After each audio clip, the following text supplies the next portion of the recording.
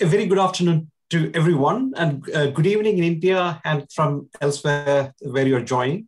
I'm Sabu Padmadas. I'm the Associate Dean International of the Faculty of Social Sciences here at the university, and I'm also a Professor of Demography and Global Health, and also the co-director of the India Center.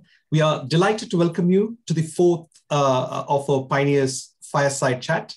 So before I introduce our guest and chair, I just wanted to hand over to my colleague, Dr. Ajit Nayak, who's going to say a few words about the Ramniklal Solanki Pioneers Project.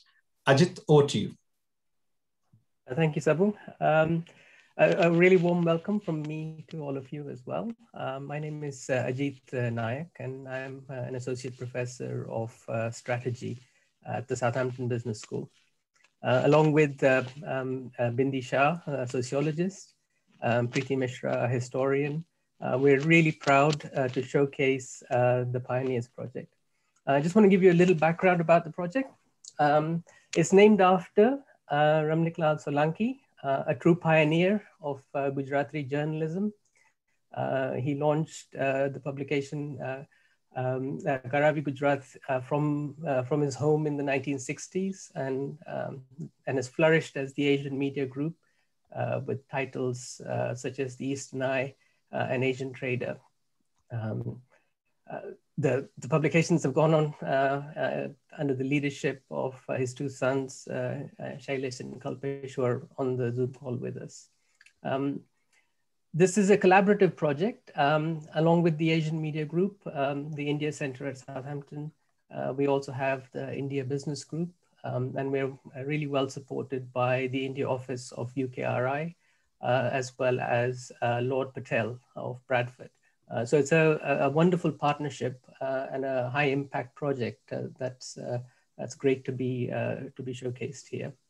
I'll say a little bit about the project itself. Our aim is to document really inspirational stories of British South Asians. They've made such an enormous contribution to the making of modern Britain.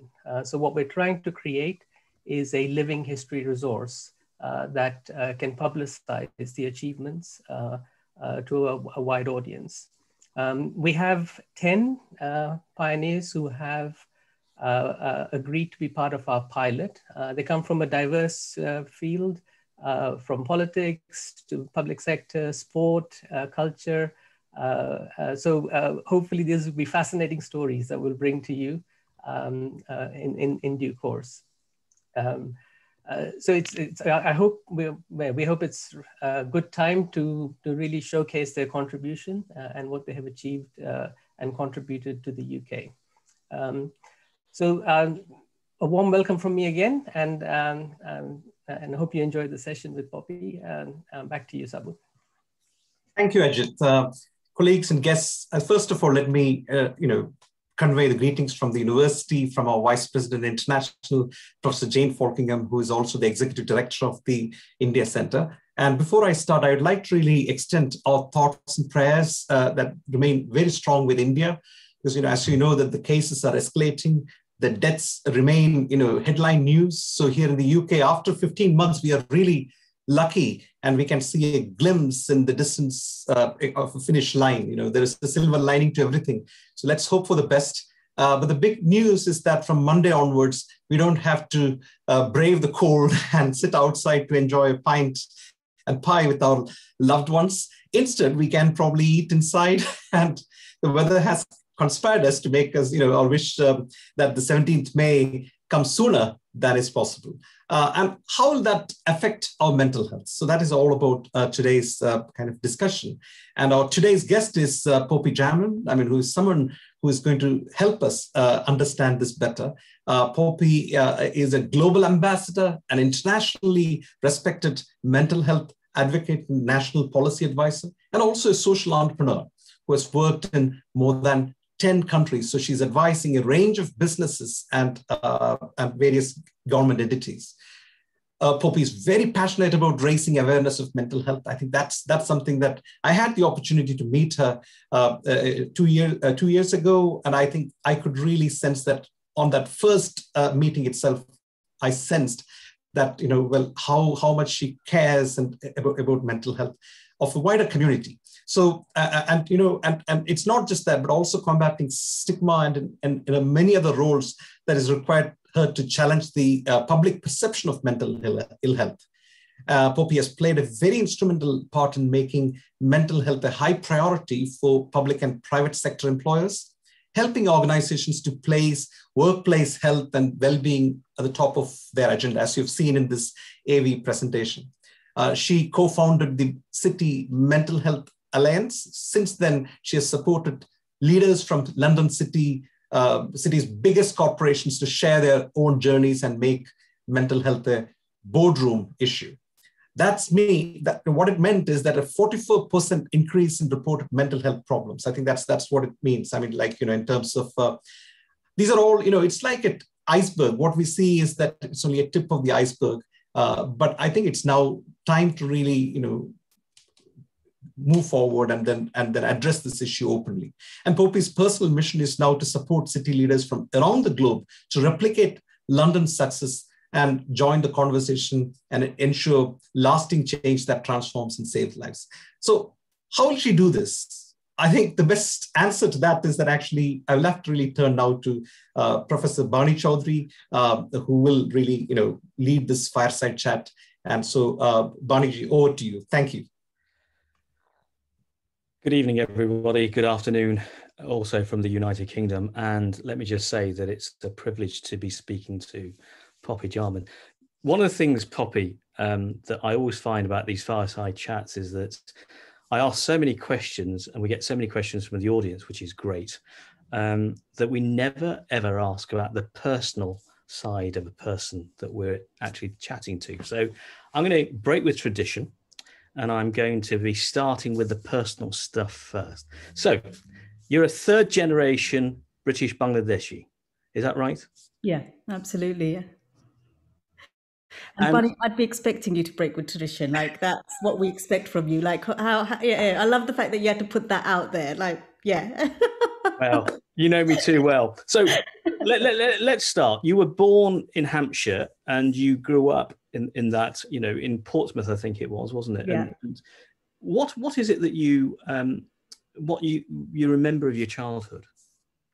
So do you know what, but Barney, first of all, a little bit of correction. I was actually born in Bangladesh. I was born in a little village called Moliv Bazar in Sylhet. And then I came to this country when I was about 18 months old and grew up in Portsmouth. And I don't know where Portsmouth ranks right now, but as I was growing up, it was in the top 10 cities that were had the label of being most racist in our country. So it was, growing up in the 80s, and you'll be able to relate to this, the P word was quite common. Things like little things that never leave you. I'm mid-40s now, but actually little things like remembering one of my teachers saying to me, "Oh, it's a shame that you're so clever because you're only going to have an arranged marriage at 16 or whatever it was," and being asked to step out of school photos because I had leggings on instead of a PE skirt on because that didn't fit into the school brochure.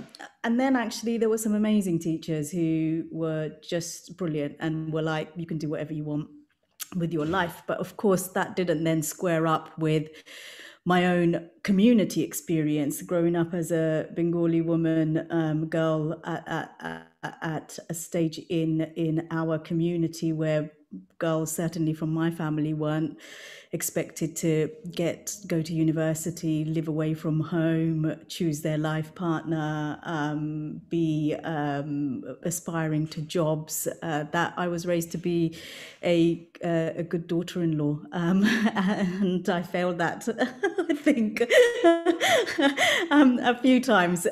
So I think, I talk about the fact that I've been divorced twice, and that comes with its own stigma. So yeah, I guess my life experiences very much will resonate with many Asian women still, which is my sense of belonging wasn't nurtured in my home country, my British country, my community around me, and it certainly wasn't nurtured at home, I feel that gender discrimination played a strong part in my drive from my community as well as externally. And then racism played a strong part in my drive in the wider society. So I'm a product of my experiences, and I quite like who I am, but it's not been without its adversities, and that resulted in mental health struggles which surfaced as postnatal depression. But I can tell you, Barney, it wasn't postnatal depression. Now that I know so much about, or I know a lot more about mental health struggles, it probably started in my teenage years, where I was just looking for, where do I fit into this world that doesn't seem to have a place for me, that I can feel that I proudly can be me. So yeah. Can I come on to that?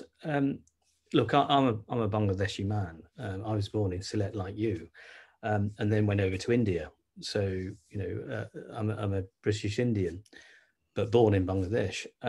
And I know, having witnessed it in the communities that I lived, how women are subjugated, especially in the 70s and 80s, and even today to a certain extent.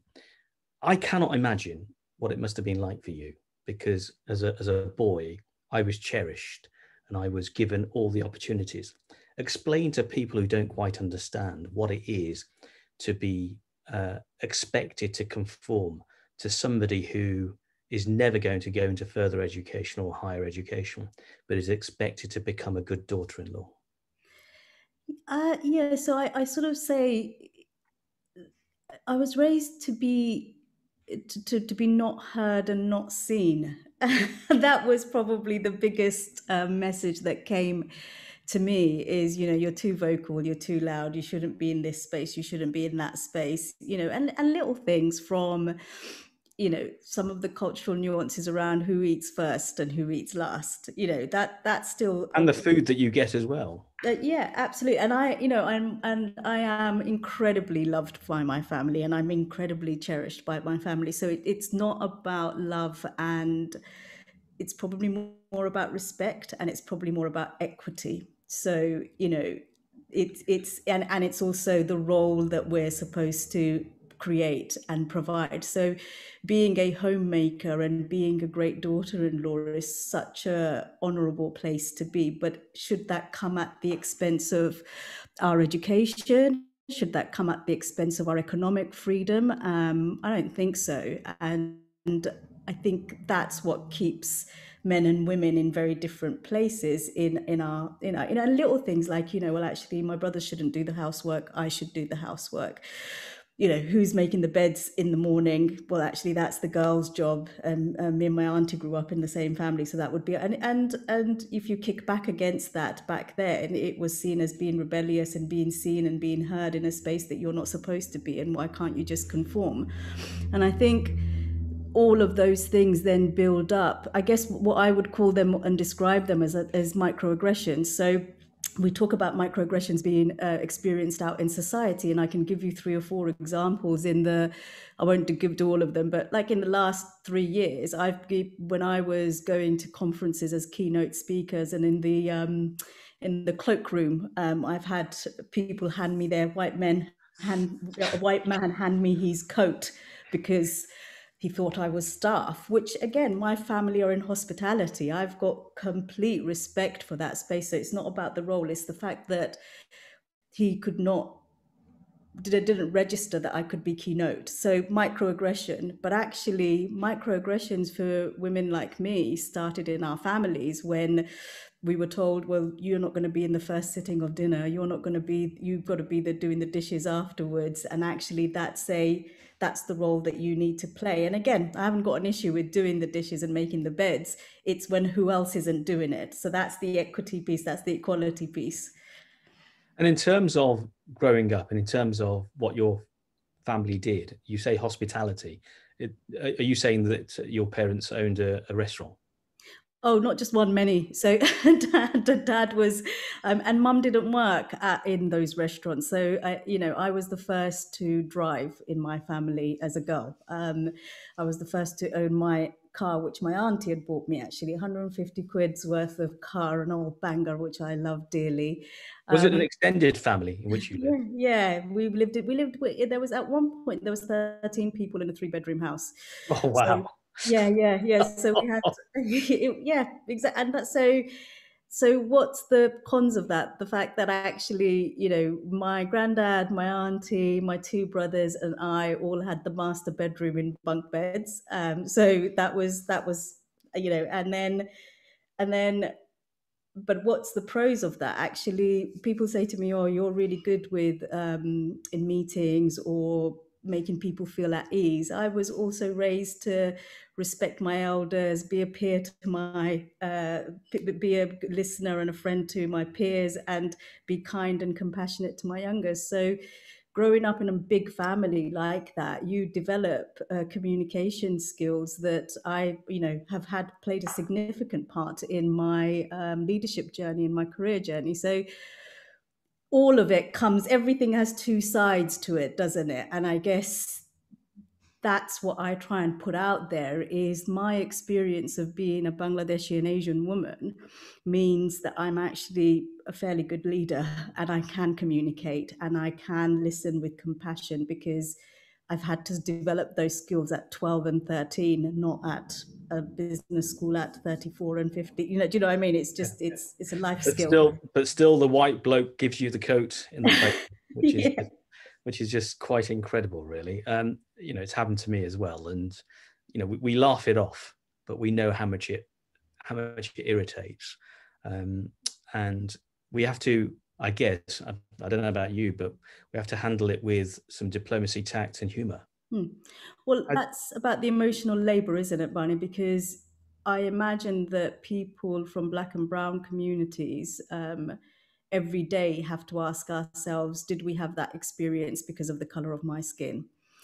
And that's a question when you're living with that on a day-to-day basis, whether it's at the supermarket and somebody doesn't put the change back in your hand, or whether it's on the street and somebody looks you up and down and doesn't smile back because you've said good morning, or whether it's healthcare, accessing healthcare, and somebody's just looked at you and gone, well, you're from a Black community and you probably eat too much sugar, and actually that's just a given that this is what your life is going to be like. Do you know what I mean? Like every single place we have to check in and go, is this just a normal reaction I'm having, or is my gut play on override today because I've got accumulative multiple stresses going on, and actually I'm struggling to see the world in a different way to my lived experience. So at 16, you leave school. What happens next? Well, unfortunately, the teacher that said that you're just going to get married anyway. I mean, I was a head girl at school, and I was a massive... Head girl. Yeah, I was head girl at school. It was quite cool given the generation that I was from. And again, that was my science teacher egging me on, like, you need to put yourself forward to be head girl. And I was a bit like, oh, I don't know whether I can handle the responsibility. And I remember she saying to me, you need to do this because you're a strong voice for the students. I mean, we were probably just advocating for toilet rolls and toilets. Do you know what I mean? It wasn't exactly a life-changing campaigning going on. But the other teacher that had said, well, what's the point? Because you're just going to get married anyway. And that's exactly what happened. I had a forced marriage at the age of 17. Forced, not arranged? No. And, you know, for years, Barney, I described it as arranged because I was trying really hard. You know, you said that diplomacy word, that I was trying really hard to be diplomatic and make sure that I didn't bring reputational harm or hurt my parents. But some years into describing it as an arranged marriage, I changed my mind and I decided actually it wasn't arranged because I didn't consent to the marriage. I was forced to agree to get married, and that's what I did. But actually, that decision then led to significant mental health struggles. And I felt like if I didn't actually call it out for what it was, then I wasn't creating psychological safety in my community for other men and women to also call out their experiences and validate it. And I had a responsibility to do that. So yes, it was forced because I hadn't consented to it. And I'll give a bit of backstory to it. You know, I was an incredibly rebellious teenager. And one of the things that my family decided was actually to try and contain me and help me see what is the right way of being, was to take me to Bangladesh and get me married. So that's what happened. And you wouldn't have met your groom. You would have been just expected to turn up. I met him for about 2 hours once before we got married, and I saw his face properly for the first time on the next day. Now, you've been brought up in the United Kingdom. You've met your friends who are all potentially in relationships. You were taken over. Did you know that you were being taken over to get married? Yeah, I did. So it was a surprise. It wasn't a surprise, and what had happened was I got past my GCSEs, 8 A's or either 8 GCSEs. I think it was 5 A stars, or really good results. I can't remember, but and I really wanted to go to university, and I knew that wasn't going to happen. And actually, there was already murmurs of being married off, and the reaction that I had to that was that I wanted to be like the other girls. I wanted to have a boyfriend and I wanted to choose my life. And so I ran away from home, which isn't a great thing to do when you're How old would you have been? I was 16 at the time. I think I'd just turned 16 or maybe 17. Can I just ask, when did the rumours that you were going to get married start? Oh God, goodness, those conversations started at 12, 13. Like as soon as you hit puberty, that's what was happening. There was conversations within the family around, well, when are we going to get Poppy arranged to get married? Who's going to be a good suitor? What does that look like? And there's a lot of thought that goes into that, like, which family do you want to connect with? Is he the right person? All of that is really well thought out. And again, I don't think it's bad intentions. I think our families have got traditions and cultures that align with cultural norms that for some work, but for many, particularly those of us that are migrant kids, they don't work because we've been raised in a completely different culture. So yeah. And in terms of that, so you're in Bangladesh, could you feel your mental health being harmed at that point, or did it start earlier? I think it probably started earlier. So I remember at school asking, this would have been 13, 14, raising the issue with one of my teachers and saying that actually, I'm really struggling with, I don't know how the conversation went, but I knew that I was really upset. And she had found me an older Bengali girl, actually, Roshanara, who I'm still friends with all these years later, to, I guess, peer support me. So I would have lunchtime sessions with Roshanara where we'd just talk about our life experiences. And they were goodness, they were just so helpful to know that I wasn't alone in that. But those weren't systems that were set up properly. They were like very exclusive interventions by a teacher who had insight into what I was going on, didn't know how to support me, so found someone that I could share my experiences with. Now we know that peer support is one of the number one protective factors for mental health struggles, and we see it within workplaces. There are Black networks set up, there are inclusion networks set up, spirituality networks set up. Those things aren't just tokenism, they're really important for creating a sense of belonging and getting people to share their stories so that we can learn from each other. And in terms of that, you then got married, and I'm fast forwarding the story a little bit, so forgive me. What happened in terms of your mental health? Yeah. So I'll go back a little bit. So school recognized that there was some issues and they tried their best, but it wasn't great. I wasn't referred to any mental health services or anything like that, because I don't think there was those kind of services back then.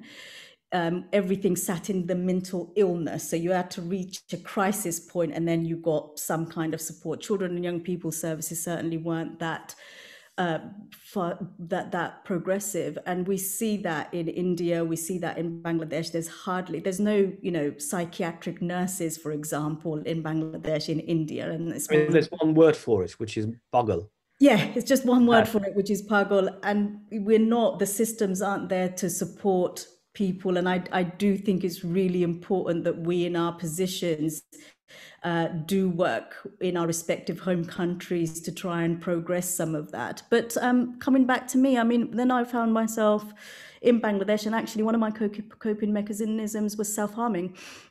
And I don't want to go into the detail of that because it could be triggering for quite a lot of people. But, yeah, you know, self-harming is a mechanism, a tool, if you want to call it that people use to cope. Actually, you know, I felt quite numb, and if I was then self-harming, cutting, then I was able to feel something, and that was what I was doing to support myself. I was doing quite a lot of reading, and I was doing quite a lot of cleaning, and I remember those three things, and routine and structure in my day while I was in Bangladesh became very crucial. I also became very much into my faith, so, you know, I became a practicing Muslim during that period, so praying 5 times a day. And I think if I think about it now, I'm not a practicing Muslim now, but actually if I think about it there for my 17-year-old self, what I was doing is finding ways to meditate, to connect with spirituality, to give me a sense of grounding. So those were the things that I did. Some of them not healthy, self-harming, some of them probably very healthy, reading and practicing faith. They gave me, they were my well-being toolkit, which you know, has progressed significantly, and I imagine lots of people will be able to relate to that. Look, I'm not a psychiatrist. I'm not, you know, I'm just a layperson. But it seems to me that you were crying for help, and there wasn't anybody there in Bangladesh to help you do that. Yeah, absolutely. And the thing that I did in the end was agreed to go through with the wedding, and that happened. Then I think in my head, I remember writing it down. I'm just going to do this to get back to home. So I agreed, came back home, but of course I'm human, and actually he wasn't a bad person. His family weren't bad people. We found ourselves in this situation that we were in, and, you know, and often forced marriages and arranged marriages are talked about within the context of women. Men are the other side of that, and we need to make sure that we look at it from all different angles. So we both found ourselves in this relationship that we didn't necessarily want ourselves in, but here we were, and things were all right for a bit because I guess I had decided that, you know, loyalty is a big part of my personality, and so I decided that I was going to, and not failing, so succeeding. So I decided that I wasn't going to fail at this. So I did the relationship for about 7 years. I came back home, got a job, you know, did all the things that you need to do to progress life. But actually, when he then arrived here, that became really difficult because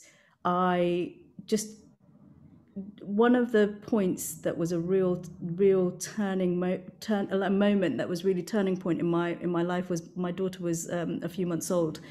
And I remember conversations within the extended family about, you know, who might be a suitor in the family for her when she's older, and do we need to nurture some of those relationships with those families. And this is really common, Barney. Like, people start thinking about, you know, family allegiances and family connections, and you know, and it's not a serious conversation at that stage, but it was a conversation, and I was really triggered by that. And I remember thinking, if I don't change, and if I don't create a different version of my world, then I'm going to be playing a part in the systems that perpetuate discrimination, and actually the victim of that is going to be my daughter. So what am I going to do about it?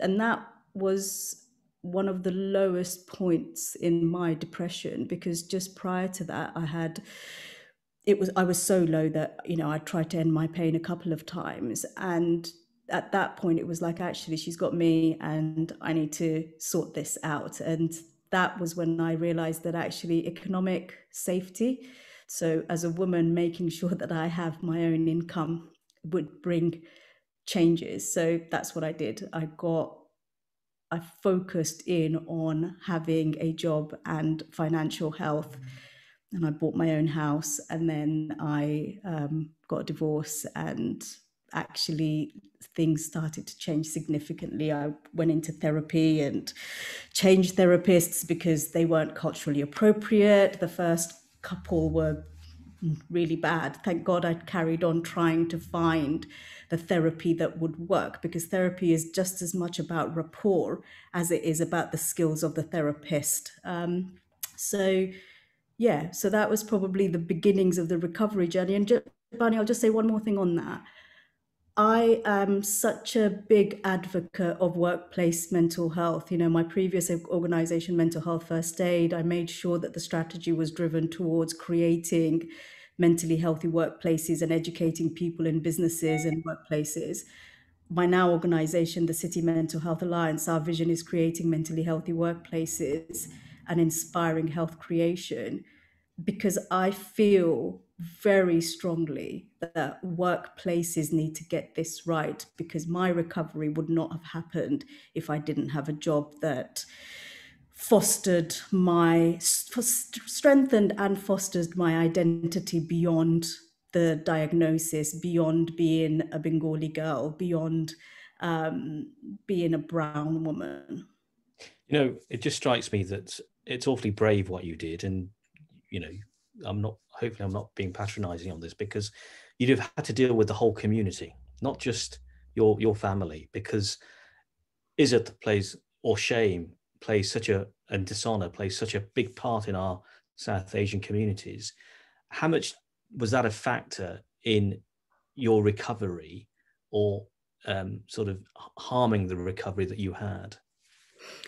Massively, because my first instinct after I got a divorce was to leave Portsmouth and start a life somewhere else, because I knew in many ways that would be easier, because actually in some ways my parents and my family could go, you know, she's dishonored our family and we've disowned her and she's no longer part of the family. That was my first instinct. You know, I stopped getting invitations to weddings. You know what it's like. We do big parties really well, don't we? I mean, that's Eid, all the festivals. That's what we do. We eat and we party really well, with or without alcohol.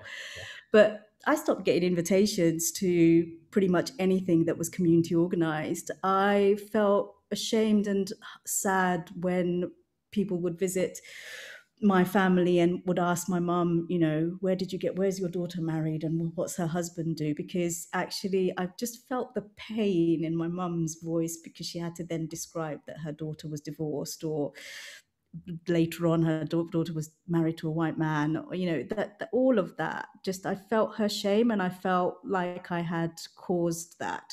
So you have all of that, then you have the exclusion because you're not invited to anything, then you have you're in the, you know, out and about in town and people see you and turn the other way. Then you have the, you know, inviting my children, you know, nieces, nephews, cousins to parties, my children's birthday parties, and they wouldn't turn up because, because they didn't want this rebellious woman to be part of the narrative, which is actually, this is not a precedence we want to set for our kids. No, I get that. So you've got all of that happening in the community, which just, you know, it's microaggression on top of it's the accumulative multiple stressors. So going back to first instinct, and then I guess because I was already working in mental health world by that stage, I'd already accessed an enormous amount of therapy. what I decided was, even though it was going to be the harder thing to do, that I was going to stay put and I was going to be included, and my children were going to have nanny and nana to be raised by. Because again, looking at the kids, I was like, well, what am I going to run away from over, or am I going to stay here and go, this is the next generation, and actually, as hard as it is, let's all go on this painful journey together. And that was hard. There was a number of times where doors got closed, literally got closed on me. And I remember insisting with my dad, like, you can't just disown me every time I do something wrong. That's not how parenting works, Dad. And, we got through it. And the idea of being wrong is something that is debatable, isn't it? You weren't doing anything wrong. It's just you have a different perspective, and that's the problem. I mean, look, here's my thought on this. You have now realized that you're in pain mentally, that you've got a mental illness. You've got a billion and one things that are causing pressure on you. And it's a question that somebody in the audience is asking, which makes sense to ask right now, which is, and I think it needs rephrasing, which is this: what steps did you take to say, no, that's it, enough is enough? I've got a problem, I'm going to face it, and I'm going to solve it. I don't think I ever did enough is enough, because I don't think there's not a hard line that you can take with your mental health struggles. It's an evolving part of your life and your world. And so I guess what I decided was, and this was through the support of my peers. So again, going back to the workplace, at this time, I'm probably now leading on a program called Delivering Race Equality for the Department of Health. I'm in my mid 20s. I've got 2 kids, and I think I might have been starting my MBA as well. And actually, it was my manager who said to me, Richard, he said to me, right, what's your CV look like? And I was like, I've got GCSEs, I've got mental health struggles. I'm a brown woman. I'm really grateful that you're going to employ me and you listen to what I've got to say. I haven't got any more. And he was like, well, and I guess the term imposter syndrome is probably quite relevant here, where we feel like we're never going to be good enough for the job. And he was great. He just went, right, so we're a development organization. We need leaders like you. What qualifications do you want to get? And so he funded and supported me through my MBA. It was my other colleagues who were from, there's a Sikh woman who's still my friend, Ranjit. She pointed out that actually she came from a community in Birmingham. So in Portsmouth, there was very few Bengalis, very few Asians. We were less than 8% of the community. Black and brown people were less than 8%.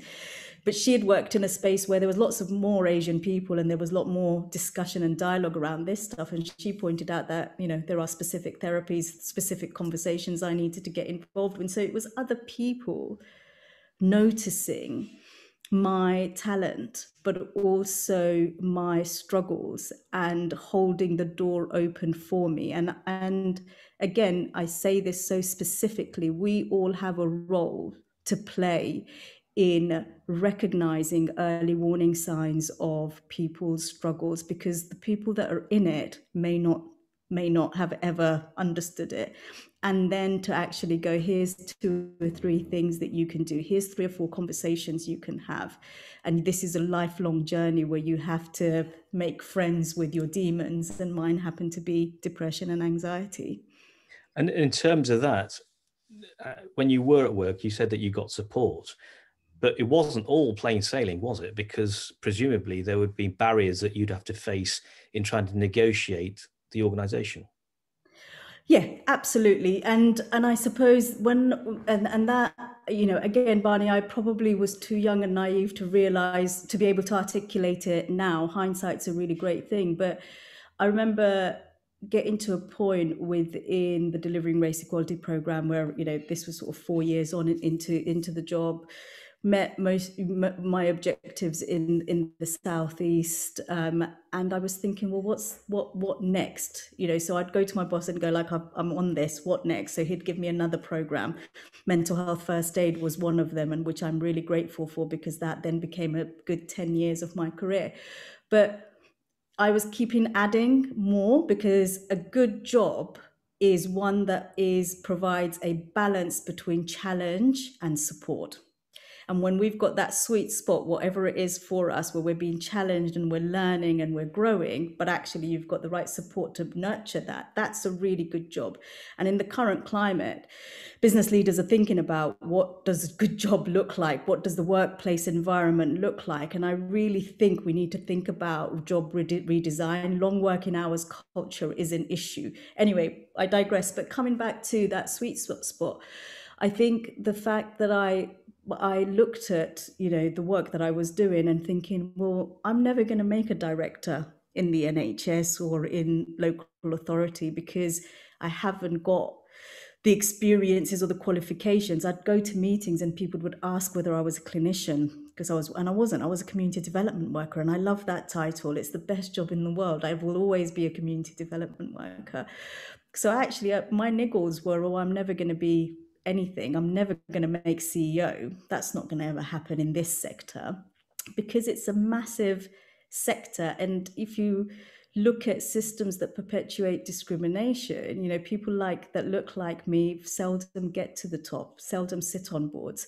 So when the opportunity came to lead mental health first aid and actually take it out of the statutory sector and set it up as a social enterprise, I jumped at that. You know, I was like, yeah, this is my opportunity to build something. And I don't think I would have ever made CEO, and this makes me sad to say it, if I'd stayed in big organizations, because I just wouldn't have made it. There's too much competition and not enough equity. Not only that, how do we make mental health in the workplace and a sense of belonging and well-being? How do we persuade organizations to do that? Yeah, so I mean, I love that question, and I could talk about it for about 5 hours. I'm not gonna, so I promise you can interrupt me whenever you want. But you know, City Mental Health Alliance, I've already said what our vision is. It's to create mentally healthy workplaces. It's a decade old. It's another social enterprise. So I left Mental Health First Aid in 2018, continued to develop City Mental Health Alliance. We're in the financial services sector in London, in Hong Kong, Australia, Singapore. We're developing chapters in the US, India, Portugal, and New Zealand. So, and these are all massive financial institutes. HSBC is a member, Goldman Sachs is a member, Lloyds Banking Group is a member, and their CEO, Legal & General, their CEOs and their leaders and their boards have made mental health a priority, and they are baking in the well-being of their people into their business strategy.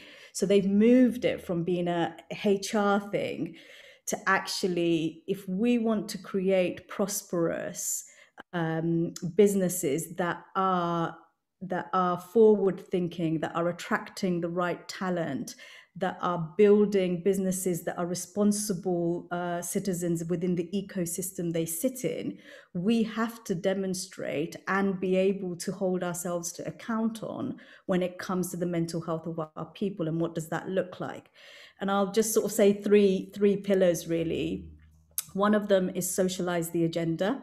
And I'll put a couple of links up in a moment on sort of our global strategy, or how an organization can develop a global strategy. But socialize the agenda. So make sure that you are running campaigns that are 18 months to 3 years long on mental health. And it could start with something that is palatable, like eating healthy, exercising, sleep, all of those things that every single one of us can relate to, that help build resilience and mental well-being. So campaigning and normalizing the conversation. Number 2 is skilling up your business and your people. So line managers, 70% of them think that the mental health and well-being of their teams is their responsibility. 30% have only ever had any training in some of the data that you can see in the UK. So let's skill up managers to do their jobs really well, but not just managers. Your chief executive, your board need to be able to go, this is why we're doing this. And then the third one is sustainability. So how do you make sure that mental health and well-being is a boardroom agenda? And what I can tell you is that many of our businesses that we're working with have put it on their risk register. They've come up with mitigating actions, and then they have resourced it. If you don't do those three things, whatever your system is at board level, to be accountable, measuring it, and then looking at the journey ahead with the right resources, how is anything going to change? So I just say to businesses and organizations, lead with business acumen. You know, you're all masters or experts. It's probably a more gender neutral way of saying that. Experts in your fields, just apply your business acumen to solving this problem, and you will notice a benefit in everything that your Here's business. Here's the thing, Poppy. You did something extraordinary. You took FTSE 100, 200 companies, these big beasts in the city, and these senior leaders, and you got them to speak openly about their own mental health and the impact that pressure was happening. How did you do that? I think, Barney, leadership vulnerability matters, and I guess I love taking all the credit for all this stuff. Like I'm just like a tiny part in this massive narrative, but I think what I do well is lead with my story. So I'm able to go, this is the impact this has, the pandemic has had on me, or raising children has had on me, or my my cultural experiences have had on me. This is what I have done, and this is how we can lead with this. And I think when you share that level of personal vulnerability in closed settings with people of similar ages, we've got more in common than we've got differences, and I always trust that people start to open up. And actually then I go on to say to leaders, look, I'm expected to talk about this. If you, as the chief exec of Lloyds Banking Group, or HSBC's COO, or London Stock Exchange COO, you share what you have experienced, and then talk about how you have supported yourself and how this is personal to you, you will give permission to all of your people within your organization to speak up. And when everybody speaks up, you do two things. You create psychological safety, because people don't worry about the fear. They don't have a fear of the consequences on their careers because the CEO is talking about it. And they don't have a fear of futility, that if I say something, nothing's going to happen anyway, so what's the point? And so creating psychological safety means that people call out bad behavior, but actually it's about innovation. So people then bring great ideas on solving this together. So and when you speak like that, people are like, oh, of course that makes sense. And actually, if I give this much, it's going to have that much difference. So I'll have a go and I'll take a risk. And in the early days of City Mental Health Alliance, 10 years ago, it was very much in closed rooms. So, it would be like 30 or 40 people. It would be closed environment. It would be private, all of that, because people worried about the career implications. Now you can Google "This Is Me" or the Green Ribbon campaign.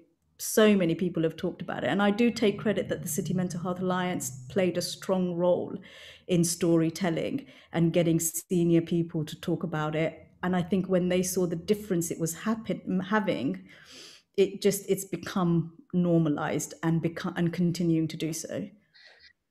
I'm going to be told off if I don't ask some questions from the audience, but and this is going to be the last one from me.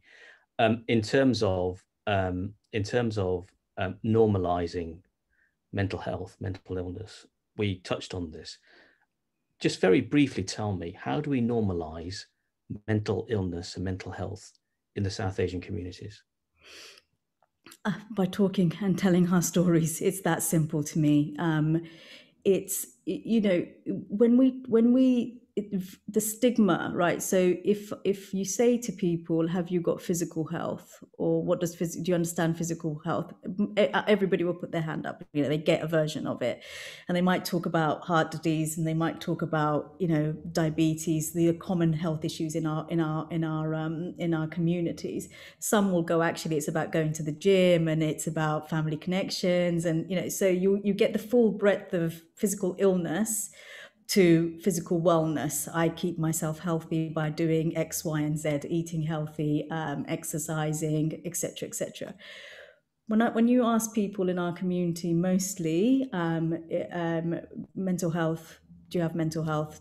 Like you get silence, and the reason why you get silence, I mean, I tested this out pre-pandemic. I was in India running some training and doing an awareness thing, and I said to people, you know, stand up if you've got physical health, and pretty much everybody stood up. And then I said, what about mental health? And literally, I was like, you know, I'd killed the event. It was really bad, but it was made a really good point. And we used to do that kind of exercise here in the UK, 10 years ago. But it made a really good point that when we say mental health, people think mental illness. And when we think mental illness, if you just pause for a moment, the images that are conjured up in our heads, they're people in shackles, they're people on the streets, they're people that you don't want that image to be reflected in you. But what I then have to remind people is mental health is about being, feeling content, feeling okay, that you can actually respond to the struggles that are coming your way. And goodness knows the pandemic has created accumulative multiple stressors, whether it's homeschooling, whether it's job uncertainty, business uncertainty, caring for our elders. Yesterday was Eid Day, and I was talking to my auntie about it, and between us we counted 9 people that had died in our, just me and her, in our family and in our extended family. And she personally had lost 3 people in her immediate circle, and she was in a really bad way. And that is a disproportionate impact on our communities. And when you look at all of that, how do we respond to that, and how do we stay well to respond to that? You know, day to day was difficult, but the pandemic has then put in another layer of stressors that we need to address. So staying well and developing your well-being toolkit is really, really crucial. So then I say to people, well, what is in your well-being toolkit? And people haven't ever thought about it. So, you know, for me, it's yoga. It's for my mum, it's definitely her faith and praying 5 times a day. It's having different people in my community to go to for different things. It's having a good job. So well-being toolkit needs to be established. But before you can, and the flip side of that is understanding your stress signature. So Barney, if I say to you, how do you know you're getting stressed? What would you say to me? Oh, anger, I think. Snapping at loved ones, which I feel really ashamed of. No, don't be ashamed of it. That's what we do. So there's no judgment. So it's emotional snapping, irritability, micromanaging, headaches, physical. So these were behavioral symptoms: headaches, eating less, eating habits changing, eating more. We all have a very specific stress indicators that align to us personally. And if we can identify them and make a list of them and make sure we're continuously building those lists, we can catch ourselves early. And when we catch ourselves early, we can do something from our well-being toolkit. And that is, for me, about building our own personal resilience so that we can stay out of crisis. And that is so crucial given that health services are massively overburdened. And I come back to the workplace, you know, in the peak of the pandemic in the UK, about 9% of access to mental health support was reached through workplaces. That, I imagine, helped to take a little bit of burden off of the NHS. And that's why workplaces are crucial in this whole rebuild of society. Is, can we foster environments that young people particularly, you know, 80,000 more than 80,000 more young people were referred to NHS services for mental health struggles during, I think it was a period that last year, 2020, which was 28% more from the same period the previous year. That's our kids, that's our grandkids, that's our cousins, that's our... We need to get this in our homes, and we need to talk about it, and Asian communities have to step in and talk about this and normalize it, because it is normal.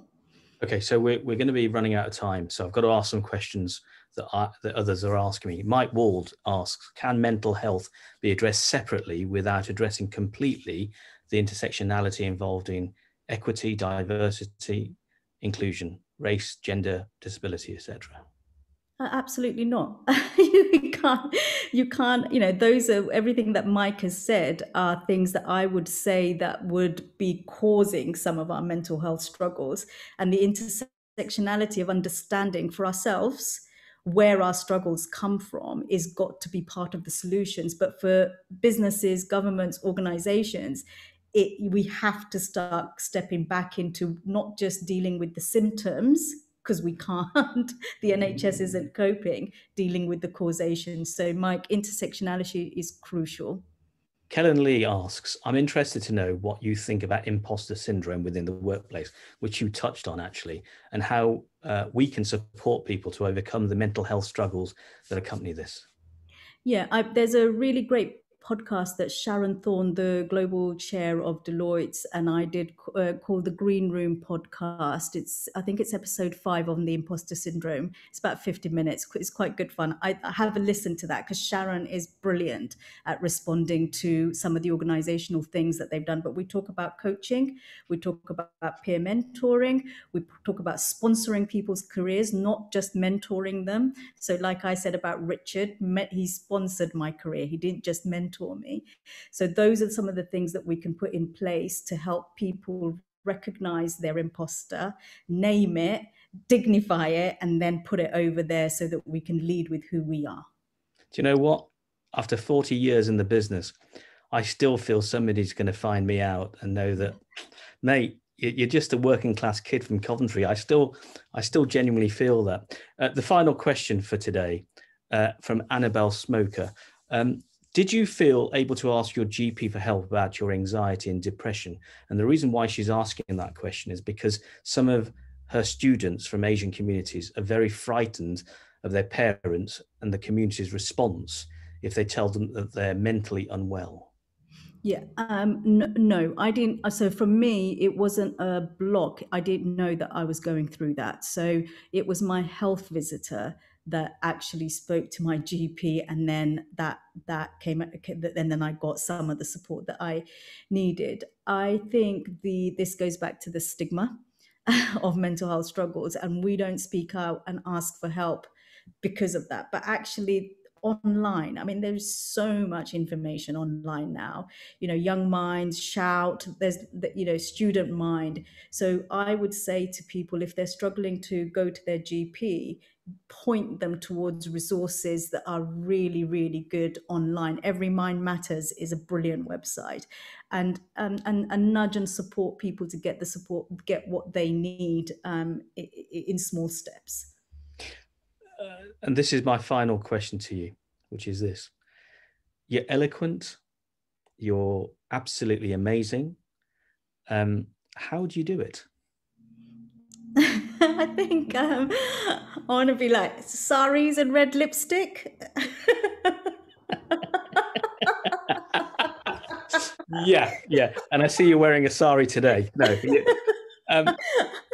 Poppy, look, I could talk to you for hours and hours and hours, but unfortunately, I know that your time is precious and I've got another meeting that I've got to get to. So may I just say thank you very much indeed for your time and your insights, and please come back again as a guest for the Fireside Chat, and really looking forward to interviewing you as one of our pioneer case studies. So thank you very much indeed. Back to you, Sabuji.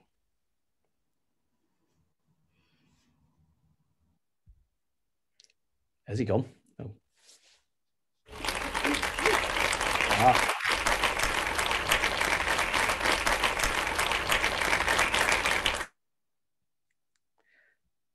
Where is Sabu? I love We the have clapping. technologies. That was brilliant. Thank you so much. I'll now welcome Preeti to just say a few words. So Preeti Mishra, Dr. Preeti Mishra.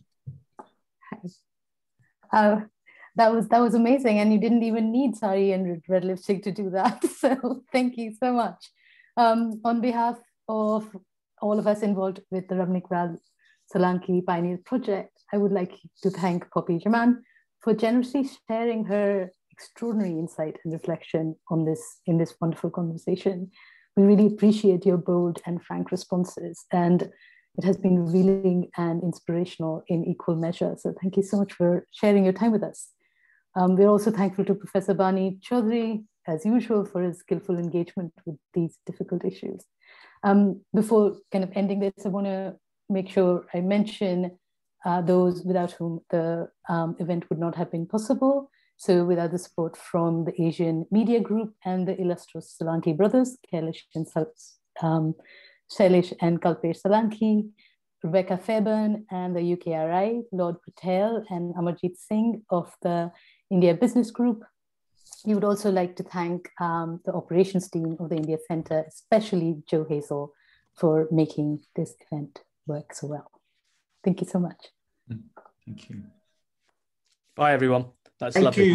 Thank you, Poppy. Thank you very much. Thank you. And please stay safe. And thank you ever so much for coming to the university. And we look forward to welcoming you in person. I can't wait. I'll stick a sari on that day. Thank you very much. Listen, just before you go, how proud is your mother of you?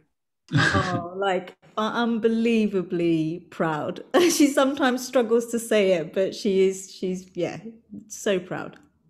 And your kids?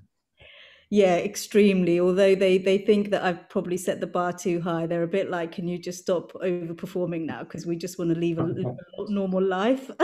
And you've got to promise me no forced marriage. They can decide who they want to fall in love with. And they can marry whomever. I promise. That's great. Guys, thank you ever so much. Thanks to everybody. Bye-bye now. Thank you, everyone. Thanks, Poppy. All the best. Yeah, all the best. Take care.